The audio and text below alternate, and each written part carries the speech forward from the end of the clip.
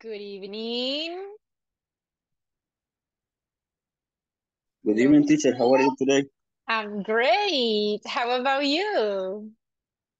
I'm good. A lot of working today, but pretty good.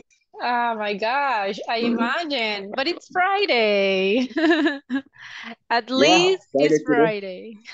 but tomorrow is Saturday. Continue to working, and Sunday go to fishing in the river. Oh, my friend. Wow. What's the name of the river? Um, as this no name, but it's a pretty good, quiet. It's a lot of the amounts and Ah. watching the cows, the all animals. My father have there. He have a little farm over there. Oh, That's pretty good. Yeah. really? That's great. Sounds like a Yes. nice activity. Yeah. And I watched the waterfall and Martin the Rock. Oh, Uh, wow. yeah. All right. Well, sounds good. I hope you got a lot of fish. So Good enjoy that evening, day. teacher. Hopefully. Good evening, Anna. How are you today?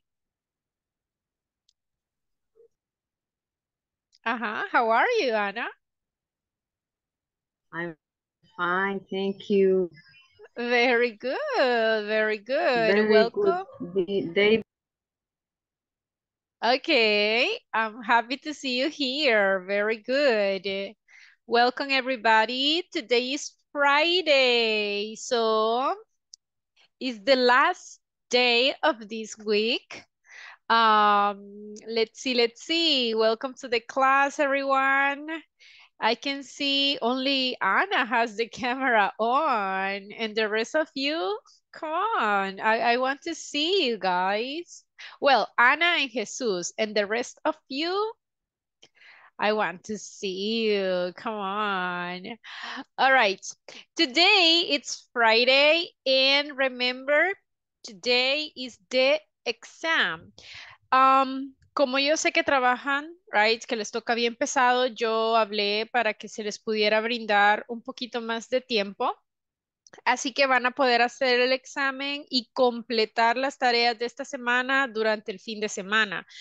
Pero, ojo, cuando digo fin de semana, no esperemos hasta el domingo a la medianoche. Please, tampoco, right? Porque yo tengo que actualizar las notas. Así que si pueden hacerlo el día sábado, sería perfecto. O el domingo por la mañana, all right? Pero no esperemos hasta el domingo a la medianoche, please. Now, estoy viendo la plataforma, sé que algunos ya lo hicieron, right? Bueno, estoy viendo y de verdad me siento muy contenta porque ya con la tarea de esta semana están súper avanzados. O sea, la verdad es que la mayoría ya pasó del 80%. So, eso es super good. De verdad que me siento muy feliz y orgullosa de ustedes. Algunos ya van al 100%, es decir, ya hicieron la tarea. Así que super good job. Ya ven que sí se puede. Very good. Me siento muy feliz por eso. Así que espero que así sigamos, right? Ya vamos a la mitad del nivel. Ok, así que sigamos así. Lo están haciendo bien. Super good. Así que, como les digo, para el examen, si no lo han hecho, no worries. Van a poder hacerlo si quieren hacerlo hoy después de la clase, super good, o lo pueden hacer durante el fin de semana, ¿ok? No quise hacerlo aquí durante la clase porque durante la clase iban a tener menos tiempo para hacer el examen, right? Y es como que quiero darles el tiempo suficiente para que ustedes lo hagan, que se tomen el tiempo de analizar las preguntas y que no se sientan presionados con que, ay, se me va a acabar el tiempo, all right? Así que, como les digo, pueden hacerlo durante el fin de semana. Solo no esperen hasta el último, hasta la última hora, el domingo a la medianoche, please. All right. Así que, but so far so good. Así que good job para los que ya hicieron la tarea de esta semana. Very good. Y estoy viendo si comparamos las notas de esta semana con las notas de la semana anterior, muchos de ustedes han mejorado. Así que sigan así, please. Now, vamos a comenzar. Today vamos a tener mucha Good evening, practice. teacher. Good evening. Welcome to the class. Teacher, I won't be able to turn on the camera. I'll just be listening because I have an exposition in another place. All right. Okay, no worries. Thanks for informing. If you have to question for me, please tell me. I have audífonos. Headset? Yes. Okay. Yes. Okay. Thanks. You're welcome. Very good. Okay. So everybody, let's start. Today we are going to have a lot of practice. Okay. La idea es que hoy practiquemos todo lo que hemos visto. Right? Que practiquemos la estructura, que practiquemos vocabulary y que se puedan sentir un poquito más confiados para la próxima semana. All right? So let's start. I'm going to share the presentation. Can everybody see the presentation? Yes. Yes? Okay, very good. So today is December 2nd. ¿Alguien cumpleaños en diciembre? Yes? My no? mom. Your mom. When? 30. Oh, really? Okay. Very The good. day Very before good. the New Year's. Yes. Yes. Yes. Oh my gosh. Ajá. Voy saliendo del trabajo, ahorita me voy incorporando a la clase. Okay. Thank you, Enrique. Welcome to the class. All El right. municipio te va a recompensar, Rogelio. Usted cállese.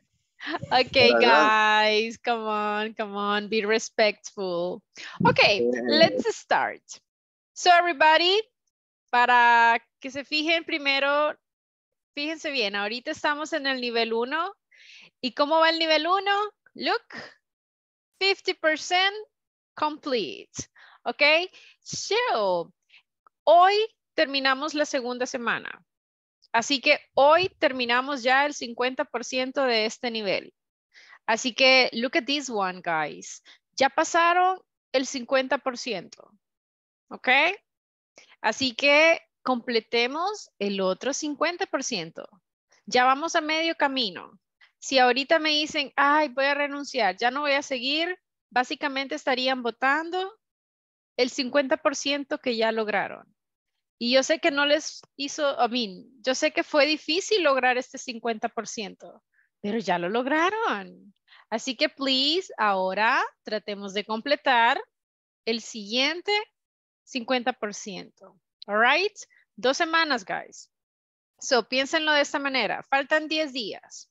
¿Ok? 10 días. Pasan rápido. Ya casi, ya estamos diciembre, ¿ok? Ya casi, piensen en las cosas que los motiven. Ya casi vienen los panes con pollo, all right? Ya casi, bueno, sí, van a recibir el aguinaldo, ¿ok?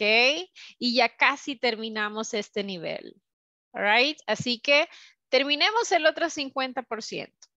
Fácil, ya vamos a medio camino, así que please... Ánimo, sigamos siempre y completemos el nivel restante. So, for today, this is the topic, simple present, practice daily routine. The objective at the end of the class, participants will be able to identify simple present. So, the idea is that today, nosotros podamos usar perfectly the simple present. Ese es el objetivo, ¿ok? Que podamos manejar el simple present, affirmative, negative, and yes, no questions. All right? So, let's see a little bit about the simple present. Hemos estado viendo el simple present durante esta semana. So, let's see a difference. When we are talking about the simple present, empecemos con el affirmative. Cuando hablamos de simple present, tenemos que pensar en algo. Cuando usemos el verbo to be o cuando estemos usando cualquier otro verbo. All right? ¿Cuál es la forma del verbo to be en simple present? Ajá. Am. Is, are. Ok. ¿Con quién voy a usar am? I. I. ¿Con quién uso is? It. He. He. It. Very good. He, she, it. ¿Con quién uso are? We. You. They. We, you, they. Perfect. Okay. So, what is the meaning of the verb to be? What is the meaning? ¿Qué significa el verb to be? Pero estar. Good job. Exactly. So, for example, and remember, if we have affirmative, be careful with the microphones. Estoy escuchando así como un pequeño eco, please. Mute the microphones. Thank you. So, cuando estamos usando affirmative con el verbo to be, ¿qué necesito primero? Primero necesito el subject. ¿Qué necesito después? Ver. The verb to be. And then I need the complement or predicate. It's the same, okay? For example, ¿pueden darme un ejemplo de una oración usando el verbo to be? I am a doctor. Good job. I am a doctor. All right, tengo subject. Yes. Verb to be. Yes. Complement. Yes. All right. So, simple present, verb to be. Another example. Look at this one. You are a teacher.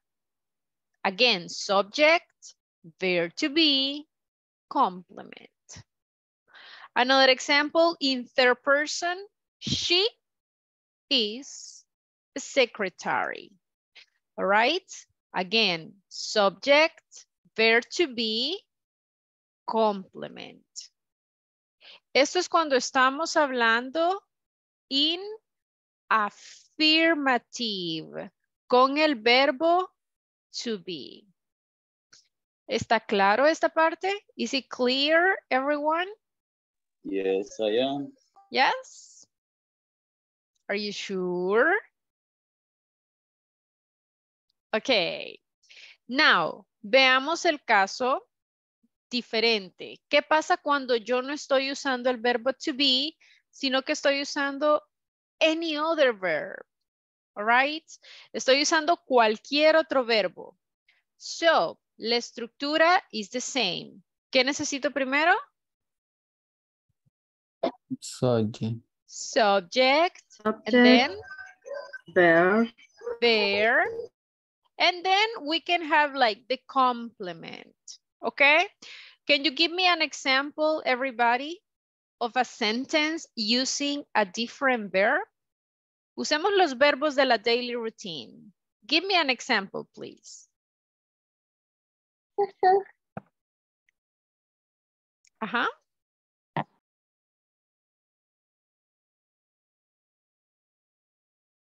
¿Cuál sería un subject? Can you give me a subject?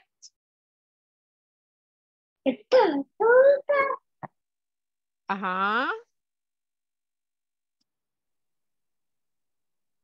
I get up. Okay. I get up. Can you give me a complement? ¿Cuál podría ser el complement? I get up. Early. I Ok, podríamos decir la hora o podríamos decir early o podríamos decir at 4 a.m. So look, I have the subject, I have the verb, and I have the complement. I have a question. ¿Puedo decir I am get up at 4 a.m.? Is that correct? I am get up at 4 a.m. No, porque usamos más el verbo. Exactly. Si se fijan, ¿tendría sentido esta oración? Yo me levanto a las 4. ¿Tendría sentido? No. No. Yo me levanto a las 4. Exactly. So, en esto quiero que se fijen, everybody. Please pay a lot of attention here. Cuando ustedes ya tengan otro verbo, no necesitan el verbo to be. ¿Ok? Porque si me colocan el verbo to be, me estarían diciendo, yo me levanto a las 4. So, doesn't make sense. All right? Si ya tienen otro verbo, déjenlo así. No necesitan el verbo to be. Let's see another example. Look at this. You take a shower. ¿Puedo decir you are take a shower? Is that correct? You are take a shower? No. No, never.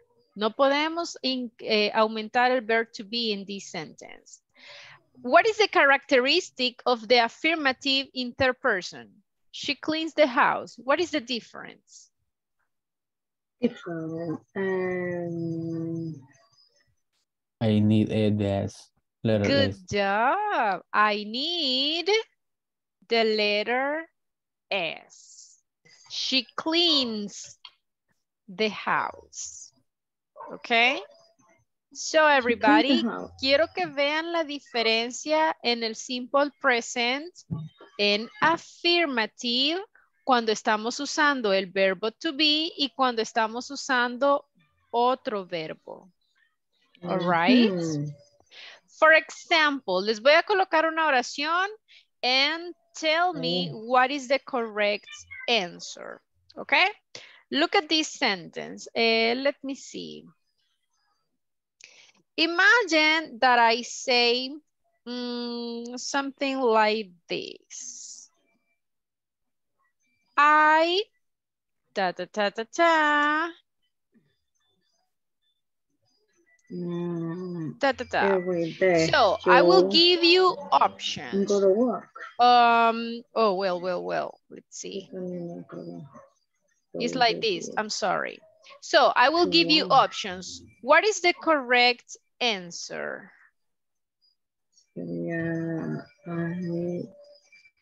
What is the correct option? ¿Puedo decir I am to work?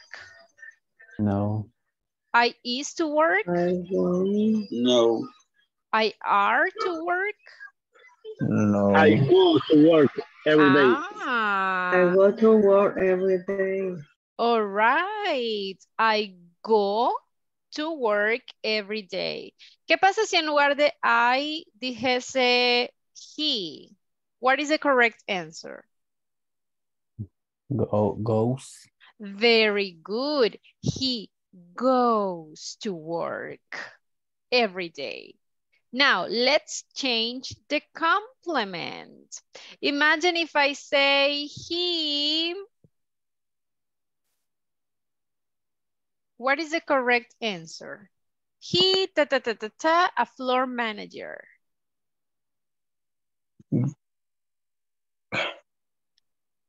Can I say he goes a floor manager? Can I say that? No. No. So, what is the correct answer? He Is.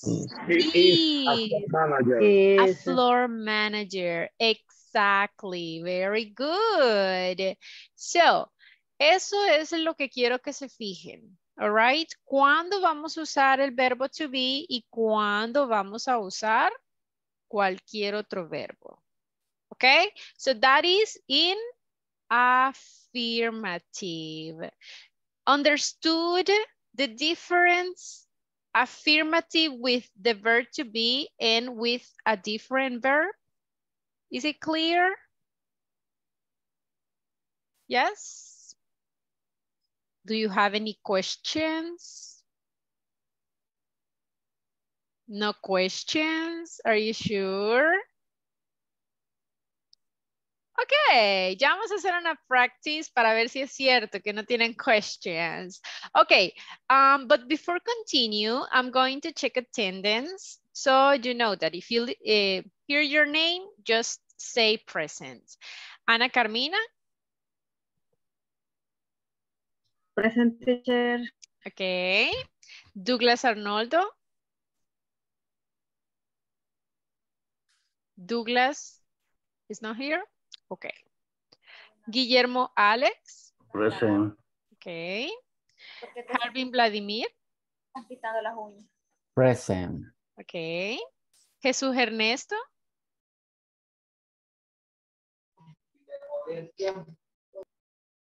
Parece que dijo que no iba a estar. Oh, yes, that's true, that's true. Thank you.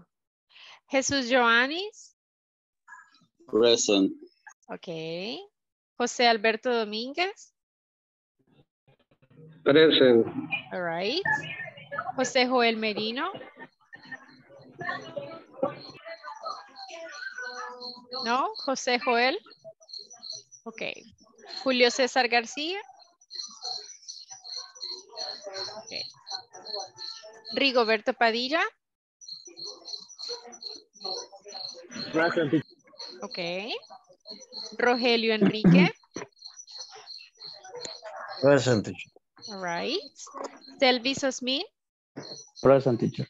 Okay. Sonia Elizabeth? Present. All right. Sonia Verónica? Present, teacher. Okay. Vanessa Ivania? Okay. Wilson Ortega?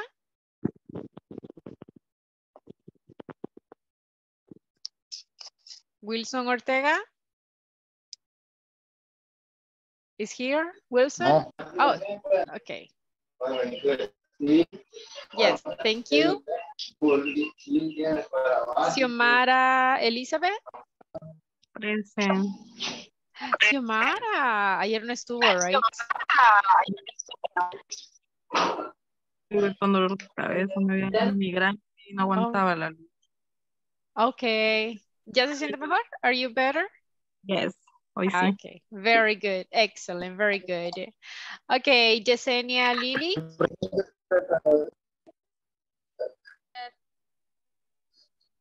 All right. Okay, very good. Thank you. Okay, excellent job, everybody. Let's continue. So, vamos a hacer una pequeña practice con el affirmative. Yes, do you have a question? Teacher, creo que había mencionado mi nombre. Oh, Douglas. Yes. Give me a second. Ahorita lo arreglo.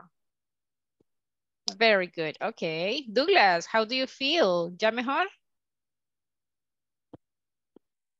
Ajá. Ahí vamos, ahí vamos. Okay, very good, very good. Okay, very good. No sé, ¿alguien tiene una pregunta? Escuché como que sí, alguien tenía una pregunta. I don't know. No puedo responder, teacher, a mi nombre porque estaba con problemas de señal, pero... Oh, no, pero ya lo coloqué. No worries, Wilson. Ya le coloqué la asistencia. Okay. All right, everyone. So, let's do a practice about the simple present using the verb to be and a different verb. Okay? Oops. Sorry. So, here we got affirmatives. All right? Now, before this, imagine, look at this sentence. You are a teacher, she is a secretary. Si yo quiero decir esta sentence, you are a teacher in negative. ¿Cómo la puedo decir in negative? You are a teacher. You are not a teacher. Ah, very good. You are not a teacher. And she is a secretary in negative. She Is not a is secretary. Good job. She is not a secretary. Ok, eso es con el verbo to be. ¿Necesito auxiliary con el verbo to be en negativo? No. No. No. Now, let's No. see the other example. You take a shower. ¿Cómo digo esto en negativo? You take a shower.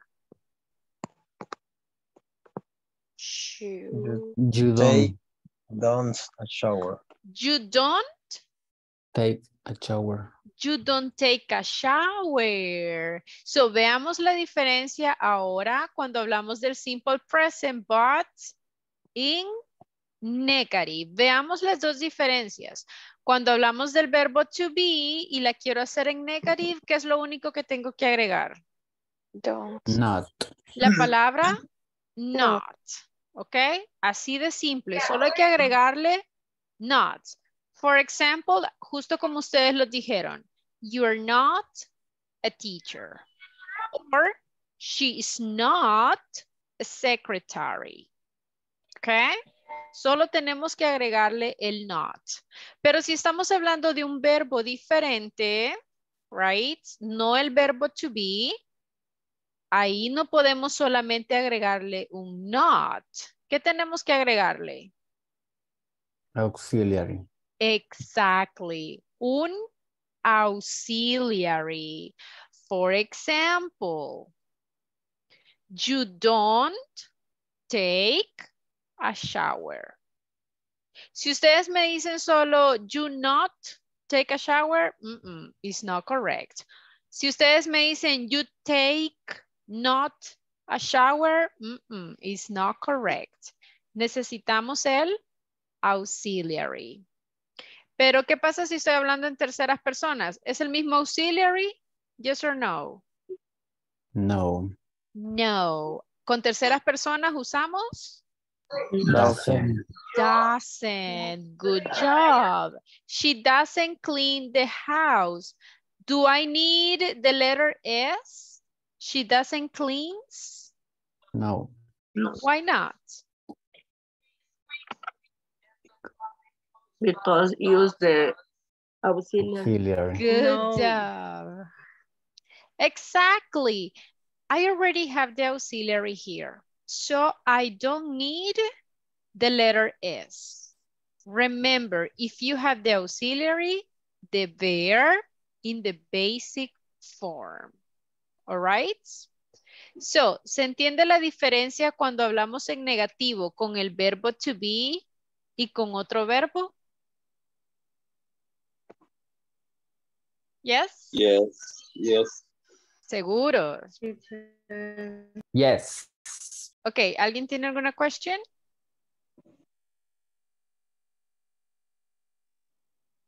All right. Please, if you have questions, if there is something that you don't understand, tell me, okay? Let's do a practice and I want to everybody participate. Bueno, vamos a ver la practice first. Luego veremos las yes, no questions. Let's do a practice in affirmatives and in negatives using first the verb to be, okay? So I will share some sentences. Please, you decide what is the correct answer. Imagine if I'm talking about I. What is the correct one? Easy, right? I am tired. I am hungry. Do you remember what is the meaning of tired? ¿Qué es tired? Cansado. Excellent. ¿Qué es hungry? Hambriento.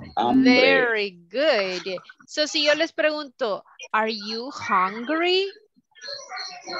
Yes. No. Okay, algunos dicen yes, otros es como que no. All right. So, if I'm talking about you, what is the correct one? You Are. Good. You are. He Is. is. She Is. is. We Are. are. And they Are. easy. Right? So, con el verbo to be in affirmative, ¿todo bien? Yes? Ok, vamos a las negatives. ¿Cómo digo we, sad? Usando el verbo to be in negative. We are sad. Good job. Podemos decir we are not o podemos usar la contractions. We aren't. So, imagine. Puedo decir, for example, pay attention to this sentence. ¿Qué pasa si yo digo we don't are sad? Is that correct? No. ¿Puedo decir we don't are? No. Why not? El verbo to be no necesita auxiliary. Good job. Exactly. The verb to be doesn't need auxiliary. Be careful with the microphones, please. Estoy escuchando mucho background. Thank you. So, eso es algo que se tienen que memorizar, everyone. Con el verbo to be no necesitamos auxiliary. Okay? So, si estoy hablando de they, what would be the correct form in negative? They are not happy. Good job. They are not happy. Or contracted, they aren't happy. Number 3, the table. The table is not red. It's not. Correct. The table is not red. Okay, number 4, in negative, I am not tall. Good job. I'm not tall. So pay attention, guys. Si yo tengo el verb to be, no auxiliary. Y si se fijan en estas oraciones, ¿tengo otro verbo aquí? Look. Solo tengo un verbo. ¿Cuál es? El verbo to be. Imagínense si yo vengo y les digo, we are not go sad. ¿Tendría sentido? We are not go sad. No, right? Exactly. So, cuando ustedes en una oración ya tengan el verbo to be, ya no le agreguen otro. All right? Now, she, negative, she is not short. She is not or she isn't short. What is the meaning of short? Pequeño. Bajito o pequeño, right? Very good. Next one, we, what is the correct one? Are not. All right, we're not at the airport. What is the meaning of airport? Aeropuerto. Good job. Next, they are not. They are not. And he is not fast. He is not fast. Right? So, cuando tengamos el verbo to be y queramos hacer la oración en negativo, solo necesitamos agregarle el not. ¿Ok? No necesitamos auxiliary. Solo tenemos que agregarle el not. Is it clear, everyone? Yes. Yes? So, ready for the exam? Yes. Algunos veo que todavía lo piensan. Yes. Come on. Ok, ahora veamos el affirmative, but usando otro verbo. Veamos cómo usaríamos el affirmative en negative, but with a different verb. Aquí no estamos usando el verb to be, estamos usando cualquier otro verbo. So, ¿qué vamos a hacer? Look at the exercise. I eat or I eat. vegetables every day? I eat. I eat. Do I need the letter S? Oh, No. ¿Por No. qué no? no. Porque no es. No. It's not third person. Correct. Exactly. Volunteer, number 2. What is the correct answer? Drink. Drink. Drink. You readily drink Drink, cook. Coke. Very good. Number 3. What will be the correct answer, everyone? Pamela. Likes. Likes. Ah, good job. Strawberry. So remember, si es terceras personas, el verbo necesita la letter Letter S. S. ¿Quiénes son las terceras personas? Correct. He, she, it. Excellent. Okay, look at the next sentence. It says Richard and Paul. Like or likes? Like. All right. ¿Por qué like? Like. Porque es plural. Hablando de ellos. Good job. Exactly. No estamos hablando solo de Richard. We are talking about two people, Richard and Paul. So that is plural. Very good. Number 5, Peter adore or adores chicken. Adores chicken. Adores. Is third person. Very good. So next one, Susan never have or never has breakfast. Has breakfast. Okay, very good. So, easy. Solo tienen que tener cuidado, everybody. Microphones, please. I'm listening to a lot of backgrounds. Mute the microphones. So, solo tienen que tener cuidado. All right. Cuando estemos usando un verbo diferente, solo fíjense cuando tengan terceras personas. Si tienen terceras personas, tenemos que agregarle la letter S. All right, let's see the negative. Aquí tengo algunas sentences y ustedes me las van a decir en negative. For example, Harry. ¿Cómo puedo decir esta oración en negative? El verbo es Doesn't. Ah, ok. Harry doesn't. ¿Puedo decir doesn't eat? Doesn't. Yes. No. Yes or no? No. No, right? No necesito cambios. ¿Por qué? Porque ya tengo el auxiliary. Next one, number 2. Violet Doesn't. So, ¿cuál es la diferencia de cuando usamos el verbo to be y otro verbo? En negative. ¿Cuál es la diferencia? The auxiliary. Good job. Cuando tenemos el verbo to be, again, no auxiliary. Solo le agregamos el not. Pero si tengo cualquier otro verbo, necesito el auxiliary. Very good. Okay, number 3. They Doesn't.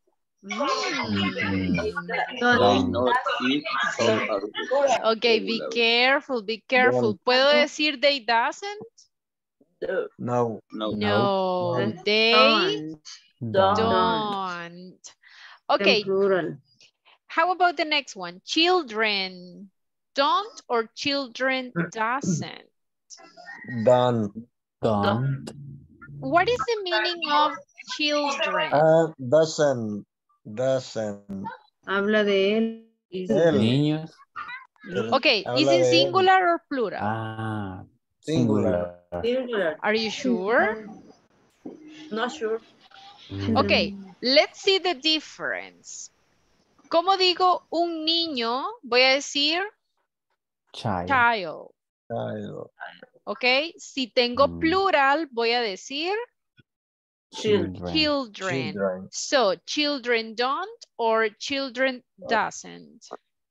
Children don't. Children don't. Si dijese child, entonces sí es singular y diríamos doesn't. Pero como dice children, children is plural, así que decimos don't. Okay, Daniel. Teacher. Yes? Doesn't. Okay, Doesn't. hold on. Yes? Anna, ¿Cómo tell me. pronunció después de children, number 4? Esa Okay, palabra que children continúa. Esa, ¿cómo? usually. Usually.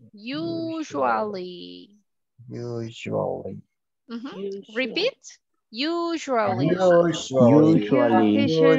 That's the one. Excellent. Any other question?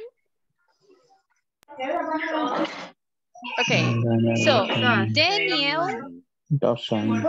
doesn't, very good, doesn't enjoy.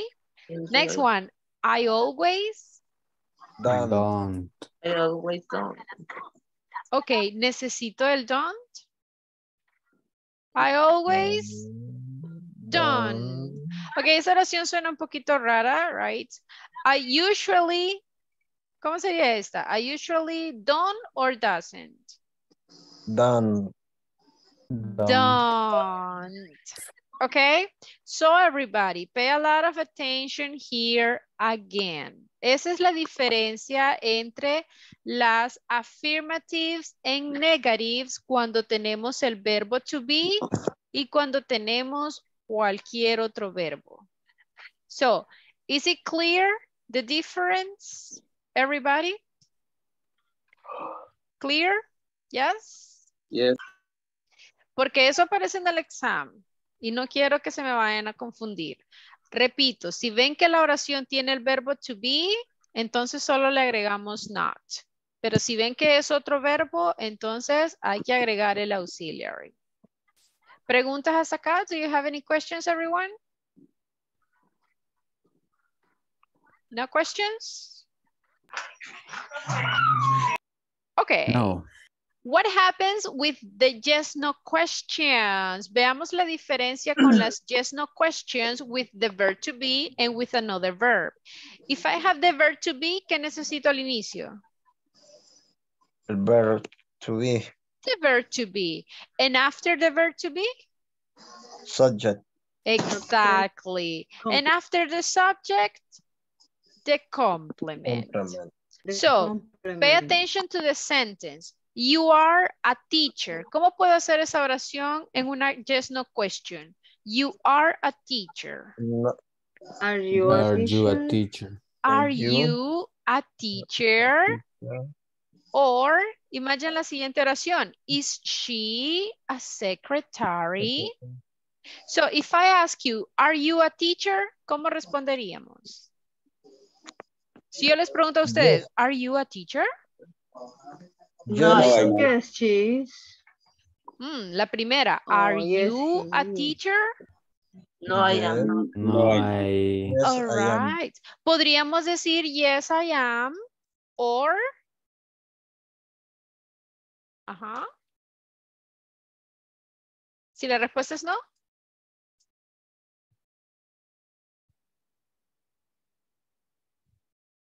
Hello, can you hear me? Hello, hello.